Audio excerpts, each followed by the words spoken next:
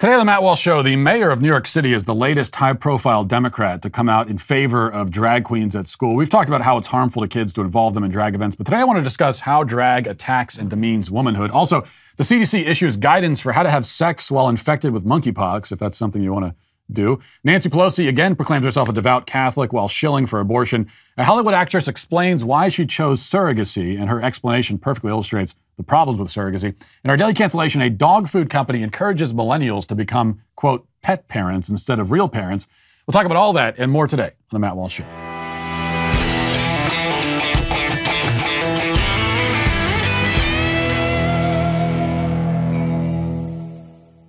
Well, we know that we assume probably just days away from Roe v. Wade becoming a thing of the past. And you may think that that means the fight is coming to an end over abortion. But abortion legislation returning to the states just means that the real battle is really only just beginning.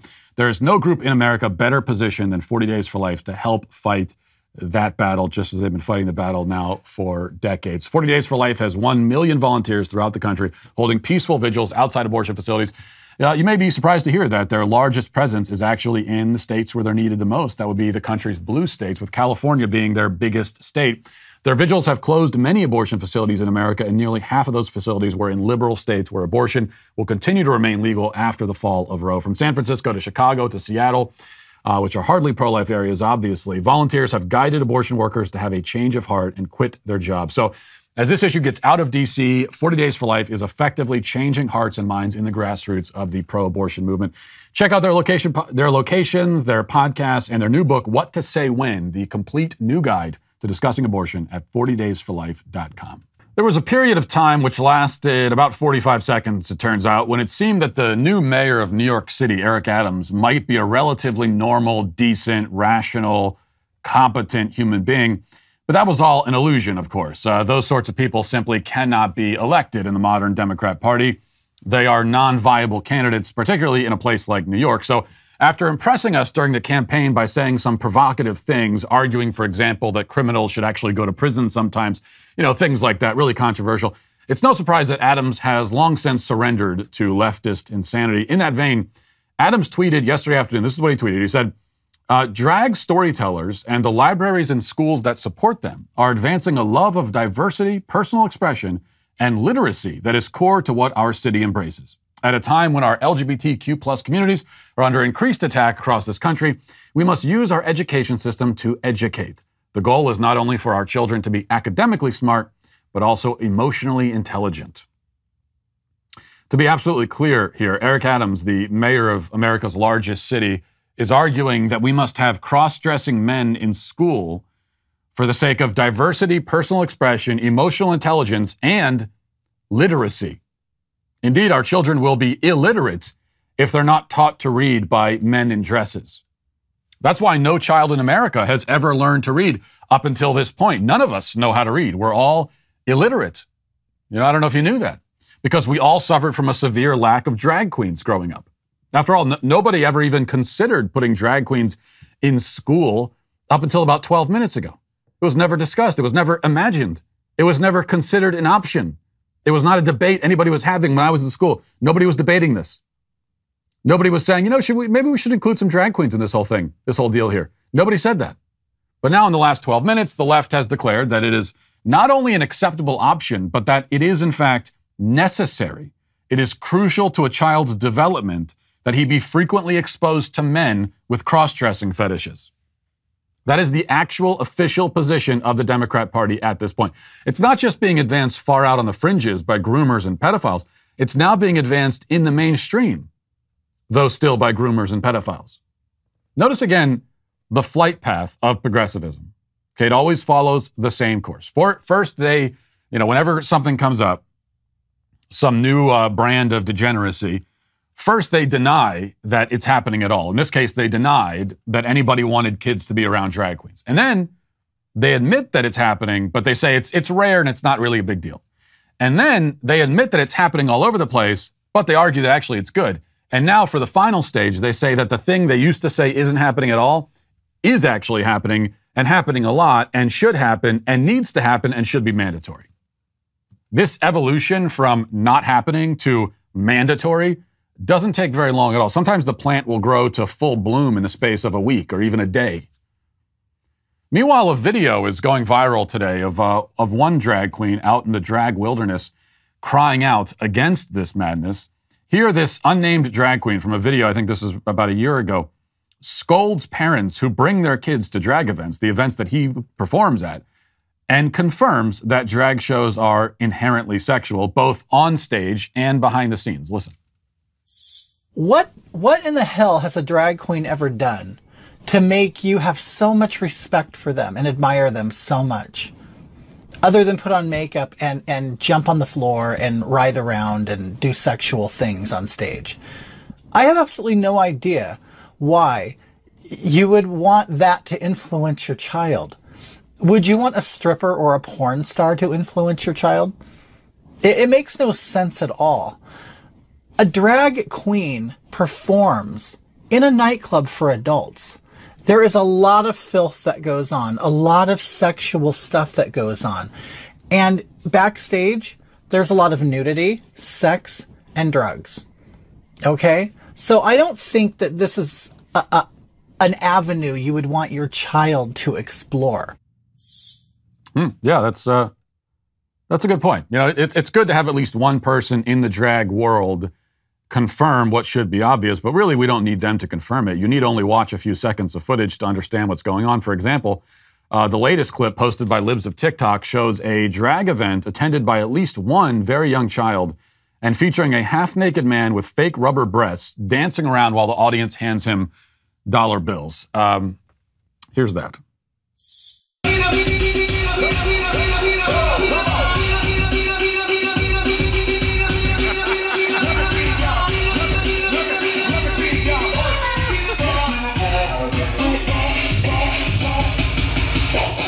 Feeling like a woman. And that appeared to be the child's grandmother. The child was sitting on her grandmother's lap. My grandmother, if she had encountered an event like this, she would have called an exorcist. She would have called the police and an exorcist. I mean, your grandmother? What chance does that poor kid have? You have multiple generations of degenerate groomers raising you. My God. Now, we've already said plenty about how this affects kids who are exposed to it, how this is all part of the left's overarching effort to corrupt and sexualize the youngest generation. We'll say plenty more about that in the future, I'm sure, as the groomers continue to ramp up their war against our nation's children. I give it less than 2 years at this point until elected Democrats are explicitly arguing in favor of decriminalizing pedophilia. They're already arguing for that in effect in certain ways, but it'll be explicit in the next 2 years. They're not going to call it pedophilia, of course. They'll use a different term like minor attracted person, or else probably they'll come up with something new. But we are very close to that threshold being officially crossed, and we inch closer every day. That's why the battle to protect our children's souls and minds and innocence is central in the overall culture war. But what I want to focus on today, for a few moments at least, is something else, not entirely unrelated. Because while all of this represents a war on children, it also represents a war on womanhood. As I've argued in the past, drag is female blackface. That's what it is. Drag shows are essentially modern-day minstrel shows where men dress as hypersexualized cartoon versions of women, and they dance around for the vulgar amusement of the crowd. Now, put to the side just for a second the most shocking and disgusting aspect of the video that I just played, namely the fact that a toddler was in attendance. Even if there was no child there, what does it say about drag and about the left generally that it's considered wholesome and worthwhile entertainment to watch a man in a skimpy skirt with absurd amounts of makeup bouncing around the room with enormous fake rubber breasts? If there's any entertainment value in such a bizarre spectacle, though I don't see any value in it at all, entertainment or otherwise, it would be in the, I guess, macabre humor of watching a man make an over-sexualized mockery of womanhood. The potential comparisons are obvious here. Imagine the same sort of scene, except that it's a white man in an Indian headdress dancing and whooping around while onlookers laugh and clap. Just imagine that. Or a white man in blackface, or a white woman in a fake afro lip-syncing a Whitney Houston song. In fact, that doesn't even need to be done for laughs. We've seen white people get canceled simply for wearing dreadlocks or opening Chinese food restaurants. No intent to mock or satirize in that case, and still it's somehow considered dehumanizing and degrading to the groups of people who've allegedly had their identities appropriated, quote unquote. But in the case of drag, the whole point of the exercise is for men to appropriate womanhood. That's what people are paying to see. That's what groomers are taking their children to see. Femininity turned into a circus act. Womanhood as a carnival sideshow. Now, there's no surprise. Womanhood is commandeered, objectified, parodied in many ways in our culture, and quite often this happens. The left has never met a form of female appropriation that they don't want to celebrate. The dirty little secret about that side, the left, is that they hate women, and they actually hate women even more than they hate men, I've realized. And they hate men quite a bit. So this is saying something. Now, they call masculinity toxic, but they actually idolize it. They're jealous of it. They're envious. That's why they want all these female action heroes. They want females in the military. They want us to celebrate women who become tough corporate bosses and CEOs and so forth. But femininity, they have no use for at all. It's a thing to be performed and laughed and gawked at. They chop the breasts off of girls and put rubber breasts on grown men. People are like potato head dolls to them. Swap one part for another. It's all the same as far as they're concerned. They see human beings in general in this light, but their assault on womanhood takes oftentimes, I think, a different kind of form from their assault on manhood. Womanhood is made into a fetish or a joke or a performance. Often all three at once. That's what drag is. Womanhood as fetish, joke, and performance. Womanhood appropriated, degraded, made into something ridiculous and ugly. And this, I think, is a point that we need to start making more often. Now let's get to our 5 headlines.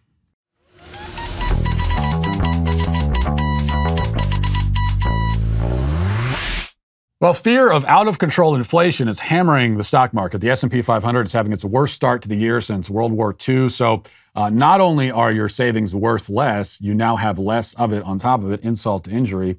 Now might be a good time, though, for you to diversify into gold, the most stable asset in the history of the world. And Birch Gold is the company I trust to help you convert an IRA or 401k into an IRA in gold and silver. Not only will Birch Gold help you fortify your savings with precious metals, they'll also help you do all of this in a tax-sheltered account. So all you got to do, if you want to learn more, is text Walsh to 989898 to get started. Amazon stock is down 37% in the first half of the year. Tesla is down 40%. And cryptos have been slammed, plus many fear the hawkish moves by the Fed could stall the economy. So what's your plan? Text Walsh to 989898 and get your free no-obligation info kit on gold from Birch Gold. They are the precious metals professionals. They're the ones that I trust and you should trust too. So again, text Walsh to 989898 and secure your savings now. All right, the Daily Mail reports that the CDC has issued bizarre guidance telling Americans infected with monkeypox to have sex by masturbating at least 6 feet away from their partner, among other recommendations. Now, this is guidance from the CDC. It says anyone who has the disease must not have sex, but for those who ignore the advice, the agency has published a list of the do's and don'ts under the bed sheets.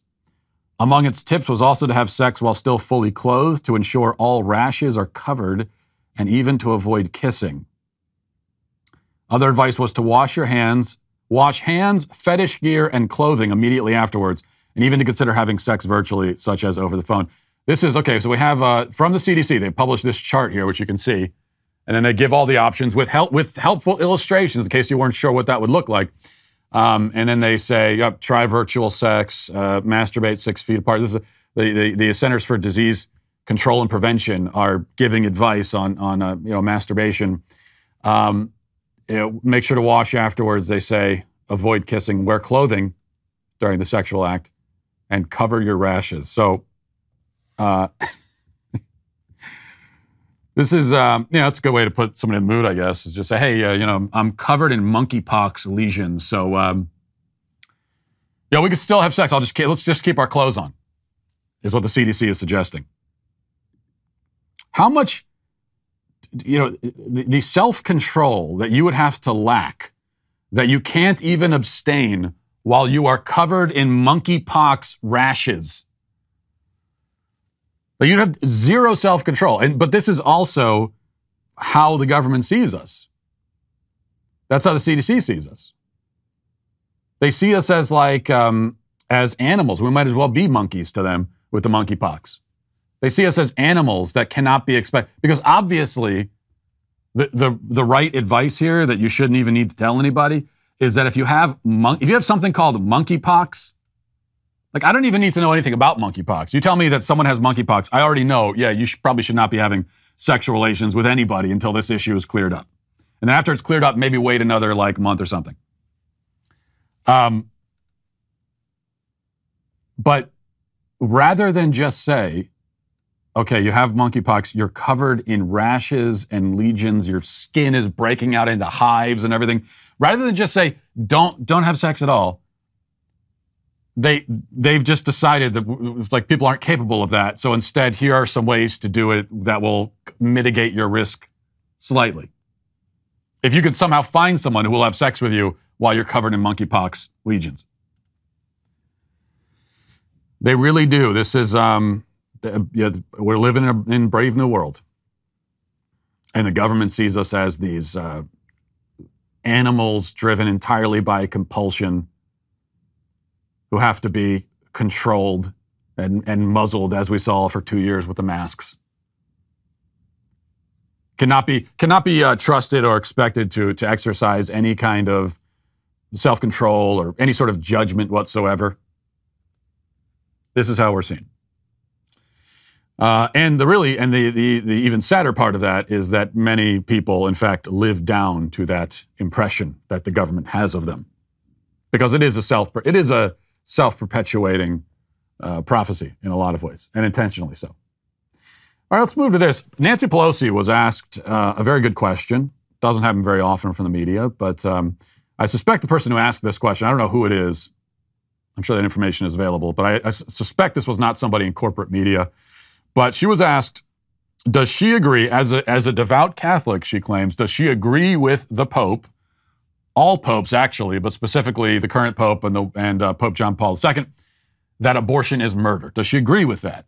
As a quote-unquote devout Catholic, let's see what she says. St. John Paul II said in Evangelium Vitae that abortion is murder, and Pope Francis told the Pontifical Academy for Life that abortion is truly murder. Do you agree with Pope Francis and Pope John Paul II that abortion is murder? What I agree on is that whatever I believe or agree with the popes on is not necessarily what public policy should be in the United States, as people make their own judgments, honor their own responsibilities, and attend to the needs of their families. Next. Madam Speaker, actually, as far as the abortion case is concerned, there has been a number of attacks on churches, on crisis pregnancy centers. Republicans are going after Democrats for not saying anything, and they're saying that your rhetoric is contributing to these attacks on these crisis pregnancy centers. Well, let me just say this. A woman has a right to choose, to live up to her responsibility. It's up to her doctor, her family, her husband, her significant other, and her God. This talk of politicizing all of this, I think, is something uniquely American and not right. Other countries, Ireland, Italy, Mexico, have had legislative initiatives to expand a woman's right to choose. Very Catholic countries. I'm a very Catholic person, and I believe in every woman's right to make her own decisions. Very Catholic. She's very Catholic. And you notice she doesn't actually say that she disagrees with the Pope on this. And to be clear, by the way, we talk about, do you agree with the Pope about abortion being murder? It's not just from a Catholic perspective. If you're actually a Catholic, it's not just that the popes have, given their own personal opinion about the fact that abortion is murder. This is the official teaching of the Catholic Church. And it's a teaching that you cannot reject without rejecting the church itself, because, as I've tried to explain, if you reject a fundamental moral teaching of the church, then you're saying that the church is wrong about fundamental moral facts of life. Then you're rejecting the moral authority of the church. If you reject the moral authority of the church, then why? In what sense are you Catholic? Not in any sense at all. And this is the same, by the way, for any religion. If you claim to be a part of a certain religion, but then you say that you disagree with the fundamental teachings of that religion, then by definition, you are not of that religion. That might be a mask you like to wear. It might be a banner you like to march under. It might be something that you like to perform in front of a crowd for political reasons, but it's not a faith that you actually hold within yourself. What I would like to hear someone ask Nancy Pelosi is, rather than do you agree or disagree with the popes on this, how about here's maybe the way that I would phrase it. And there's really no way to phrase the question that will stop someone from Nancy Pelosi from just wiggling her way out of it and dancing around it, because she has no integrity or anything like that. So when you're talking to somebody with no integrity, there's really no way. It's like wrestling a giant slug or something. There's no way to get your hands around the argument, because it's nothing they say means anything, and they can contradict themselves as, within the same sentence. But the question I would ask is, do you believe that God recognizes a woman's right to kill her unborn child? I think that's probably how I would phrase it. Because you could say all you want, well, women have that right. And you could get around it by claiming that technically, according to the law as it's written right now, they have, quote, the legal right. As in, it's something that the law, as invented by human beings, says that they're allowed to do. But is this another way of putting it, is this a part of natural law? Is this a natural human right to kill your unborn child? Is that something that God would recognize? Another way of phrasing the question, when God creates a human being and puts that human being in the womb of a mother, does God want that human being to be born? Or did he create the human being in the womb of his mother with the intention and hope that the child would be dismembered and thrown into a dumpster? What do you think about that? Again, no way to phrase the question that will actually make them say anything honest, but that is one way of putting it. All right, this is from the Washington Times. It says, Republican senators are heading off any attempts by their colleagues to include language requiring women to register for the draft in the annual defense policy bill. In a letter Wednesday to Senate Armed Services Committee Chairman Jack Reed, 11 lawmakers led by Senator Josh Hawley warned of solid opposition to force American women to register for the military draft. It says, quote, women have served in and alongside the armed forces since our nation's founding, lawmakers wrote. While American men are required to register for the military draft and fight if needed, these requirements have never been applied to American women. Where they have fought, they have done so freely. This approach has served our nation well, and it retains broad bipartisan support. And then a bunch of Republicans signed the letter, just trying to head off at the pass any attempt to officially require women to sign up for the draft. Now, this is one where you have to be careful, because there are people on the right, this seems to me, just anecdotally, to be a position on the right that's gaining some steam and becoming kind of popular. And that position is that, hey, okay, yeah, just sign women up for the draft too, because we're told that men and women are the same. This is all the feminist stuff, girl power. And hey, this is what you guys say, feminists, that everyone is exactly the same, exactly equal. There are no differences. Women can do everything that men can do. All of that. Well, then you should have the exact same responsibilities. And under that way of thinking, there's no reason at all to exempt women from the draft. So it's kind of a, hey, you made your bed, now you have to lay in it approach. So there are a lot of people on the right that are saying that. That's not my view for a few reasons. Number one is that, yeah, you could say that to feminists and to the left and all of that, but my own daughter is not a feminist, and she's not on the left. And God willing, if I raise her right, she never will be. So this is not, now, if there was a law saying that left-wing feminists, so men and left-wing feminists are eligible for the draft, then maybe we have something to talk about. But that's not what we're talking about. So you're talking about punishing all women and all of our daughters in order to what? Send a message to feminists? And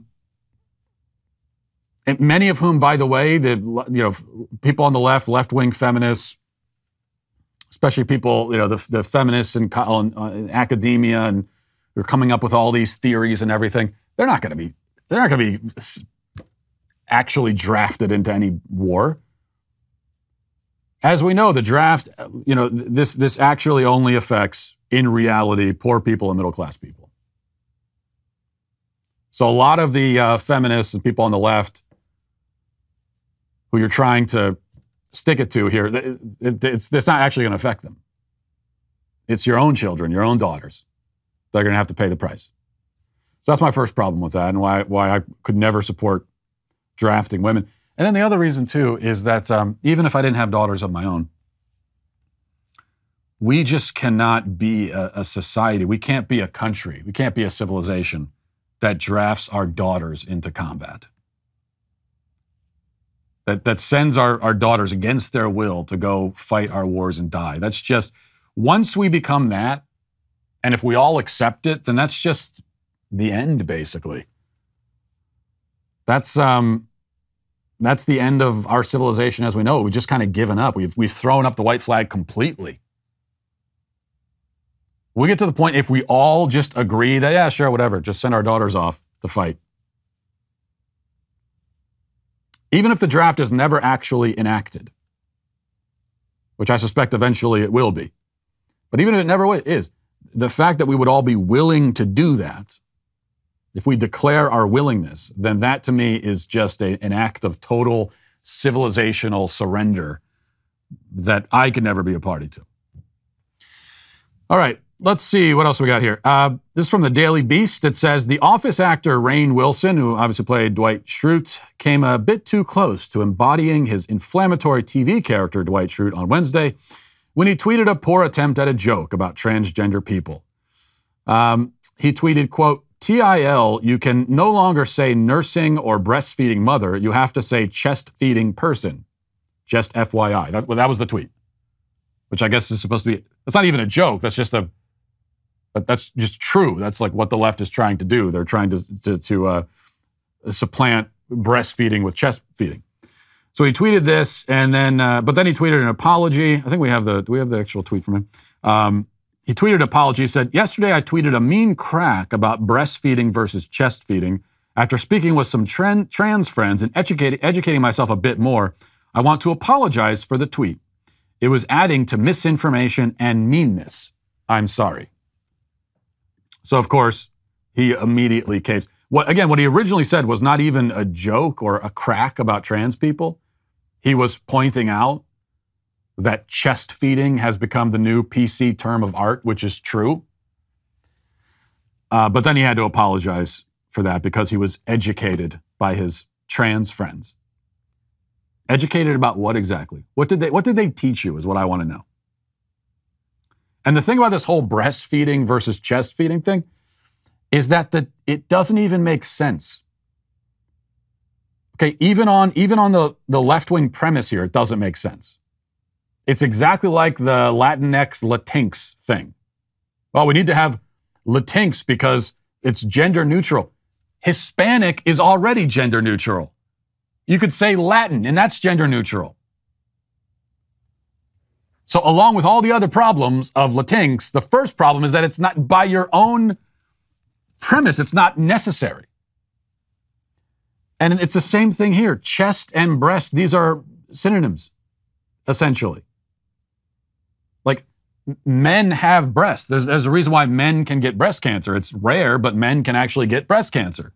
It's rare because they have less breast tissue, but men have breasts. And the words are basically used interchangeably. So it's a distinction actually without a difference in the first place. So when we're told by the left that, well, we need to say chest feeding instead of breastfeeding because it's more inclusive, that doesn't make any sense. The two words are synonymous. Now, what the left will say in response to that is, well, if they're the same, then why can't you just change it? If it means the same thing anyway, then why not just say chest feeding instead of breastfeeding? No, that's not, once again, I don't have to provide that explanation to you. No, it's more like, why should we change it? If it's basically a distinction without a difference, and the change doesn't make any sense, I don't have to explain to you why we shouldn't change it. We've been using the term breastfeeding forever. Everybody knows what it is. You're the one suggesting the change. You have to explain it. It's not up to me. You're proposing the change, so that's something that you have to defend. Why is this necessary? But, of course, you can't defend it. The only defense is that, well, it makes trans people feel better. Why does it make them feel better? Number one. So we talk about breastfeeding, that makes them feel sad. Why? And then the second question is, why should I care that much in the first place? Why should we have to go through this great effort to change a term that everybody has been using forever and that has caused no problems for anybody? And now we got to change it because a couple trans people had their feelings hurt. Explain that to me. Let's see. We've got now Rand Paul versus Dr. Fauci. This is round like 50, I think. This is kind of a long clip. We'll play some of this, though. Here's Rand Paul trying to investigate the financial incentives in the vaccine push. Let's listen to some of this. Another question for you. The NIH continues to refuse to voluntarily divulge the names of scientists who receive royalties and from which companies. Over the period of time from 2010 to 2016, 27,000 royalty payments were paid to 1,800 NIH employees. We know that not because you told us, but because we forced you to tell us through the Freedom of Information Act. Over $193 million was given to these 1,800 employees. Can you tell me that you have not received a royalty from any entity that you ever oversaw the distribution of money in research grants? Well, first of all, let's talk about royalties. That's the question. No, that's the question. Have you ever received a royalty payment from a company that you later oversaw money going to that company? You know, I don't know as a fact, but I doubt it. Well, here's the thing is, why don't you let us know? Why don't you reveal how much you've gotten and from what entities? The NIH refuses. Look, we ask them. The NIH, we ask them whether or not, who got it and how much. They refuse to tell us. They sent it redacted. Here's what I want to know. It's not just about you. So that's, just to give you the spoiler, he doesn't answer the question, of course. He says that, well, that's not information we have to provide and everything else. Now, I see these, I continue to appreciate Rand Paul's efforts here.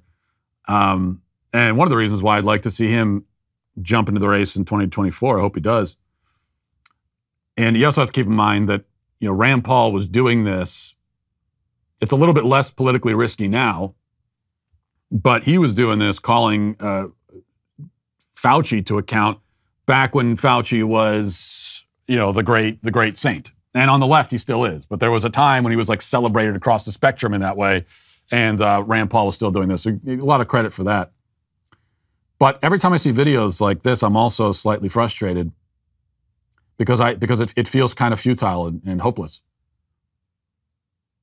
To expose all of the corruption and then, okay, fine, we expose it. You can embarrass him in these public hearings, which is great. But what needs to happen is people need to be arrested. There need to be actual legal consequences. Okay? And that's another thing in 2024. That's what I want to hear from Republicans running for office. They're going to find out, they're going to get to the bottom of all the corruption related to COVID. related to the people who shut down the country for 2 years and all the damage that they caused, knowingly caused. And they're going to find those people and they're going to arrest them. That's what I want to hear. All right, one other thing here. This is from the Daily Wire. It says, Dexter New Blood actress Jamie Chung admitted to choosing to have children via surrogacy because she feared getting pregnant could ruin her Hollywood career. The 39-year-old Real World San Diego alum made her motivations clear during an interview with Today. Chung recently welcomed twin boys along with her husband, Brian Greenberg. The couple's been married since 2015. She says, I was terrified of becoming pregnant. I was terrified of putting my life on hold for 2+ years. In my industry, it feels like you're easily forgotten if you don't work within the next month or your last job. Things are so quickly paced in what we do. So it's a compromise that we made together as a couple. She continued, I think there's a little bit of shame. It's still not a very common thing. And we weren't ready for judgment. We really just did it to protect ourselves. We announced things when we were ready to. And then she responds to some of the critics. She says, people probably think, oh, she's so vain. She didn't want to get pregnant. And it's much more complicated than that. For me personally, and I'll leave it at this, it's like I worked my ass off my entire life to get where I am. I don't want to lose opportunities. I don't want to be resentful. That's her response to the charge that she's vain and not doing yourself a lot of favors. So, no, I'm not vain. I just didn't want to lose any opportunities with the inconvenience of carrying my own children in my womb. And I didn't want to be resentful. Resentful of who? Your children? It seems to be what she's saying, that if she had decided to, get pregnant the old-fashioned way by actually being pregnant, she would have resented her children for depriving her of opportunities. You could see perfectly illustrated here the problem with surrogacy in general. There are many problems. It starts with the commodification of human life. The commodification of women. I mean, you're renting out a woman's womb like it's an Airbnb and paying her for the privilege to house your unborn children. It's almost like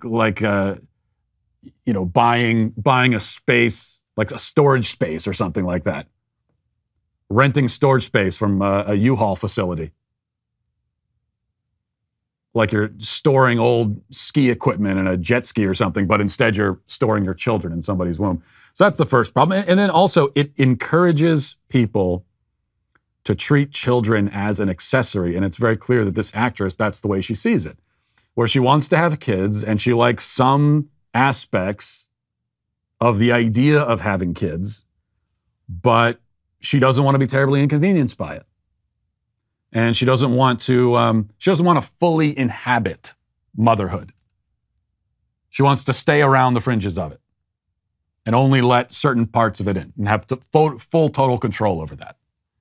So she's treating the children as accessories in her life, as kind of like fashion accessories or maybe a sort of a hobby that you could take on. And we enable people to see children that way. We enable them to live that way. And that's not good for the people, and that's certainly not good for the children. And also there is the problem of not fully inhabiting your own life and the roles that you play in your own life. Like if you're going to be a mother, be a mother, embrace the fullness of motherhood to the extent that you can. Which isn't to say that you need to carry children in your womb in order to be a mother. You could adopt children and still fully be their mothers. But then if you do that, then you are fully inhabiting motherhood to the extent that you can within that context. But if your intention is to conceive children, then you should inhabit that. So you're rejecting, it's the rejection of your children and of motherhood and of yourself also in a weird sort of way. Not good, just to summarize. All right, let's get now to our comment section. Daily cancellations are the law and order of the day. We the sweet baby gang. Happy birthday to you. Happy birthday to you. Happy birthday, dear Matt. Is this filming right now? Happy birthday to you. You got out of it, didn't you? Yeah, you guys know how much I love birthdays and surprises, so I really appreciate that. I'll blow that. What would I? Oh, nice. I do deeply appreciate it. Thank you. Thanks, guys. Happy birthday, man. Happy birthday. Thank you. Okay, I've just been told there's a clip that we're gonna play that I'm supposed to react to. So here it is. My 4-year-old son asked me, Mommy, who makes the Twitter mob fly off the handle with rage? Who's to blame? A fascist! It's a fascist! I told him, we make the Twitter mob fly off the handle with rage. With rage.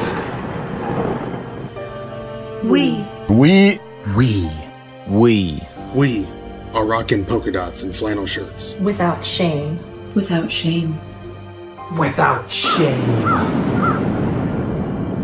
Do you know our name? Well, do you? We're the Sweet Baby Gang. The Sweet Baby Gang. The Sweet Baby Gang. The Sweet Baby Gang. And we have a crucial message for our sweet daddy.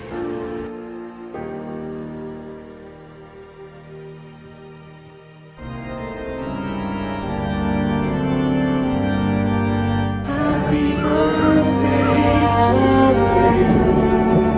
Happy birthday to you. Happy birthday, sweet daddy.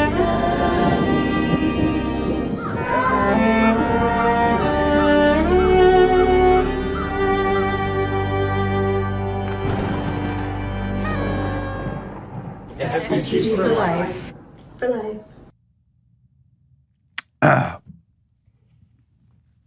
Okay. I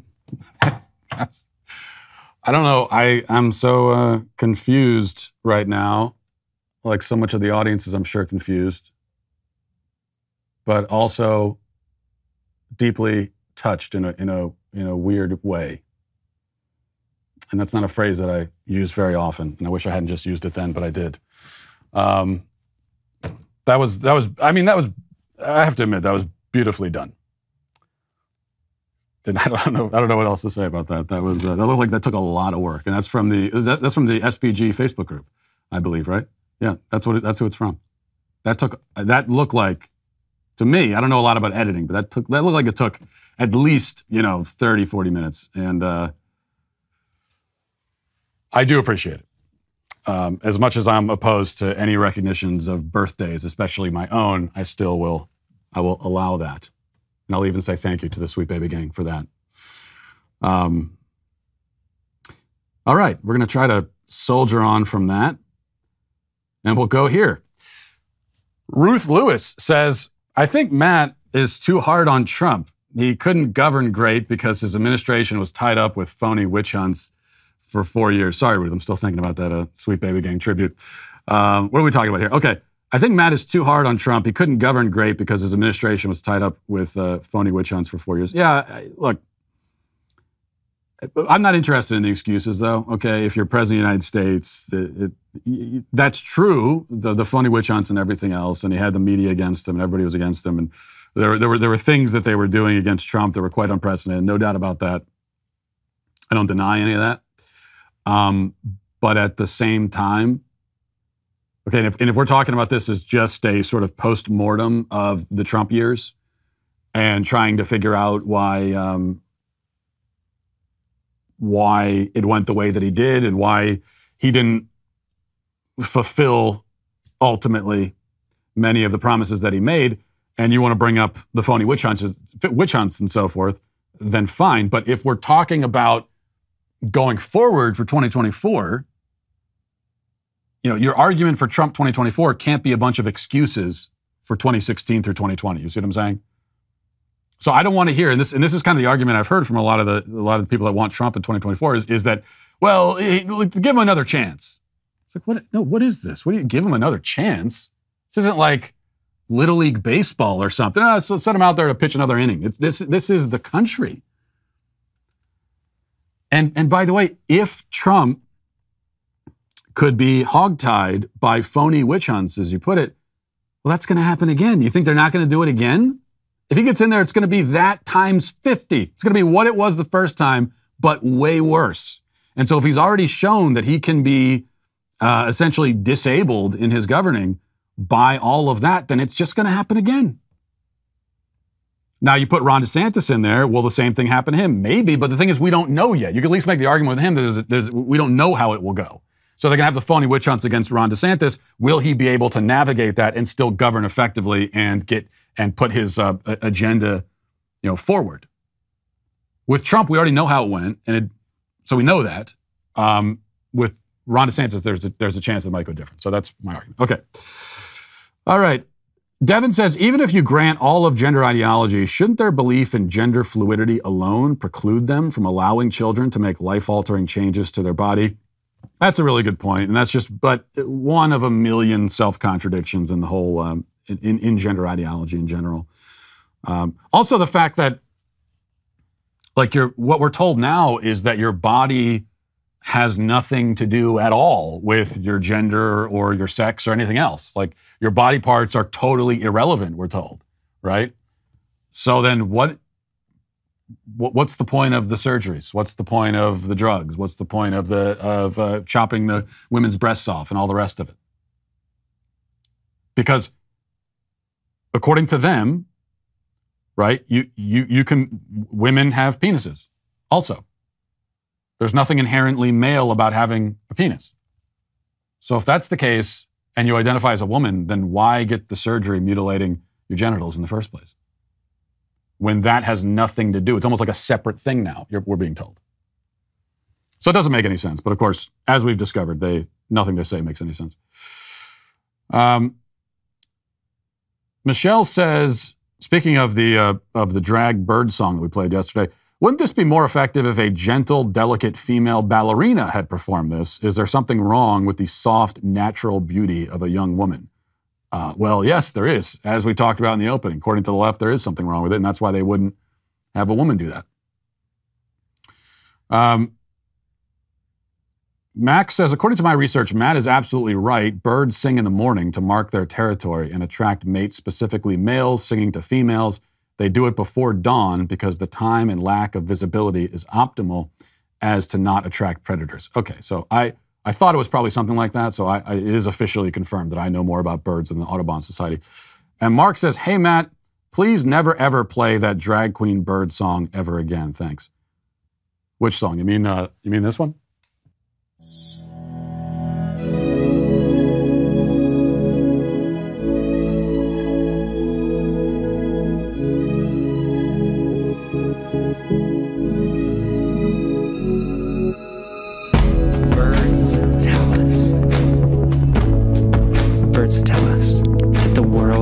I might make you listen to the whole thing again. That the climate is changing. But it might be too much weirdness after that SPG tribute. Around us, in their songs, and in the songs they no longer sing. By the way, Audubon Society, after posting this, they shut down their whole Twitter account. In shame. That's true. They actually did that. Who would have ever thought that this would be the end of the Audubon Society? This is how the Audubon Society would go out. Just before dawn. Is with drag slam poetry. People believe it's to tell each other that they made it through the night. I hear the lies again. Misinformation. As a way of saying, I'm still here. Still here. Okay. Maybe that's why we... All right, that's enough of that. Good. You know how that goes. I can only assume that you've left that comment because you wanted to see the song again, because you know what happens when you tell me things like that. Right now, most of the country is experiencing a heat wave, so it's a great time to stay indoors with the AC set to 60 degrees. I like to bring it down to 50 if I can. And what better way to enjoy the cool AC than to sit down and enjoy the great content the Daily Wire has put out so far this month. We have the most talked about documentary in America, What is a Woman?, starring myself And What is Woman? The book is available now, so you can stay in, read the book, watch the movie. We also have a true summer blockbuster, Terror on the Prairie, starring Gina Carano. Disney tried to cancel her, and now she's back in the gritty new Western that we've made that you got to check out. There's never been a better time to become a Daily Wire member. Your subscriptions ensure that we can bring you more entertainment, more films, more documentaries that challenge the woke narrative. Not only that, but your membership gives you access to an entire library of content, which includes What is a Woman? Terror on the Prairie, and so much more. So head to dailywire.com/subscribe right now to join us today. And now let's get to our daily cancellation. Today we have the exciting opportunity to cancel a pet food company. The Better Choice Company makes super premium natural pet food for millennial and Gen Z pet parents. Now, we've already have enough fodder here just in the opening sentence to cancel everybody in sight, but it gets better. As Yahoo Finance reports, the very unaptly named Better Choice Company has launched a new ad campaign for its Halo dog food brand. And here's the marketing pitch according to Yahoo. It says, quote, "Let's face it, pets are the world's best kids. That's why Better Choice Company, a pet health and wellness company, unveils its new marketing campaign to celebrate pet parenthood. The new Halo Pet campaign sets out to validate and empower the new generation of pet moms. The campaign launches in support of the company's new brand, Halo Elevate, a super premium natural pet food backed by science. Millennials are delaying having children. They are, however, enthusiastically embracing pet parenthood, with 76% of millennials owning a pet. The new campaign from Halo is speaking to these pet moms and saying, 'We see you, we get you, we are you.'"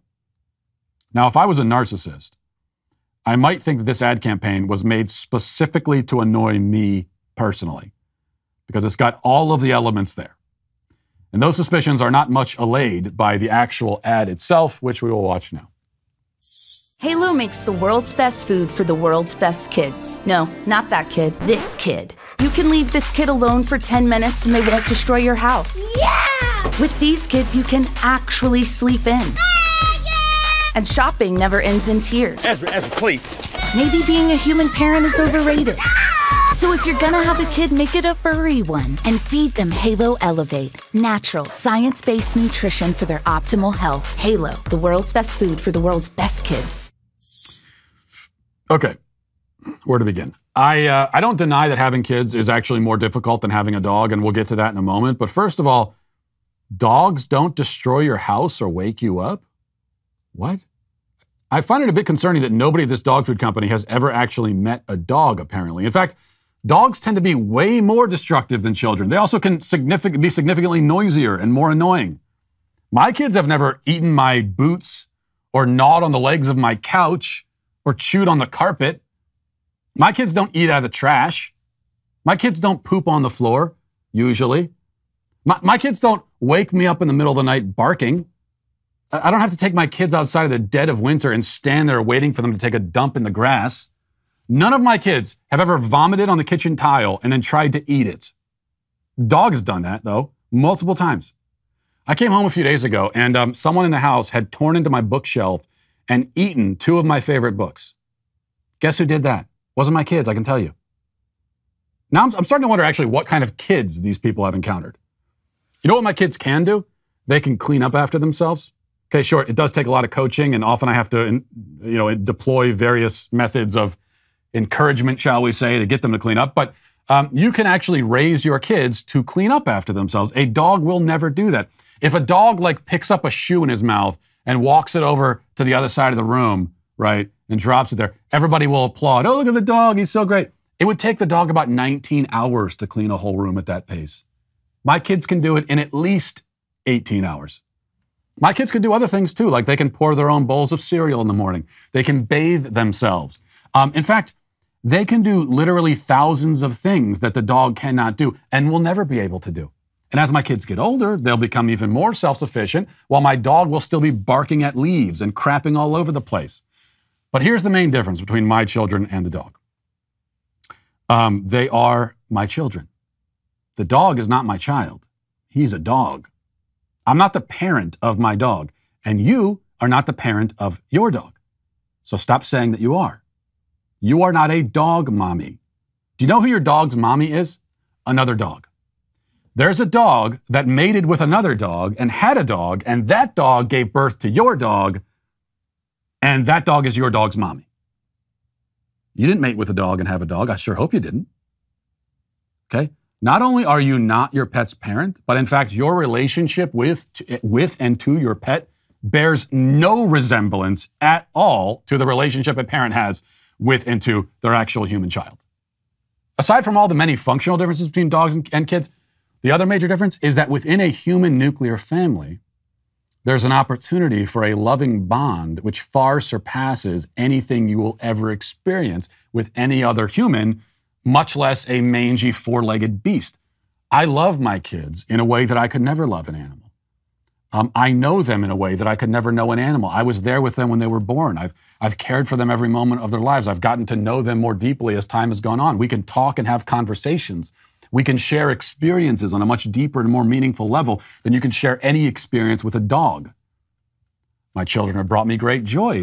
They more joy than any animal can bring. They also can make me much angrier and more frustrated than any animal can make me, but that's only because they are human beings. They are complex. They can be rebellious and strong-willed. They're self-aware. They have their own ideas about the world. My dog has no ideas about anything. He's an idiot and always will be. It is much more complicated to discipline a child, right? And there's more at stake. So if you fail as a parent, your child might become a monster who inflicts unimaginable suffering on himself and the world. If you fail as a dog owner, your dog might bite the mailman or whatever. Does this mean that it's better to own dogs because it's easier? No.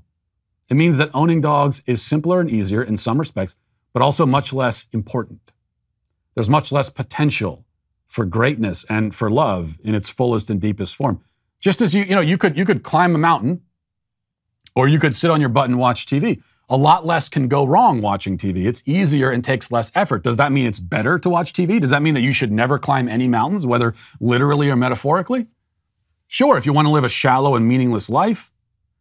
But here's the thing. If you avoid the difficult things in life, you also are avoiding the greatest joys and most fulfilling and most meaningful experiences that life has to offer.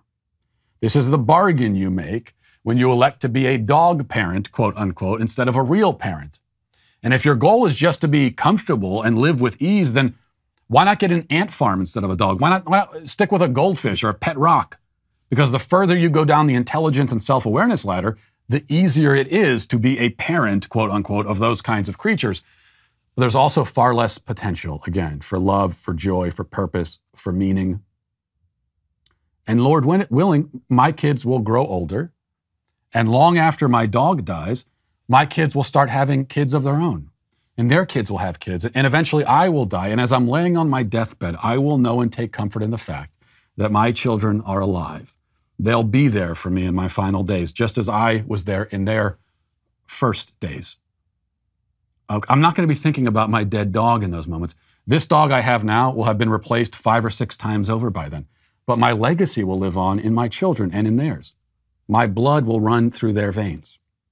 We'll be connected forever in this life and the next. That's parenthood, not pet ownership. Now, this perhaps has gotten a little too serious for a conversation that began with a dog food commercial, but as you may have noticed, there are few things I hate more than when people act as though pets are equivalent to children. They are not. And that is why the Better Choice Dog Food Company is today canceled. And we'll leave it there for today. Have a great weekend. Talk to you on Monday. Godspeed.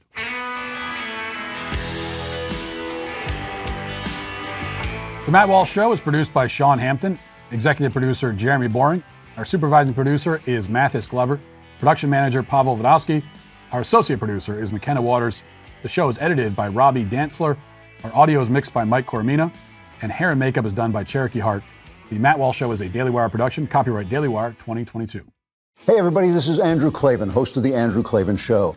You know, some people are depressed because the Republic is collapsing, the end of days is approaching, and the moon's turned to blood.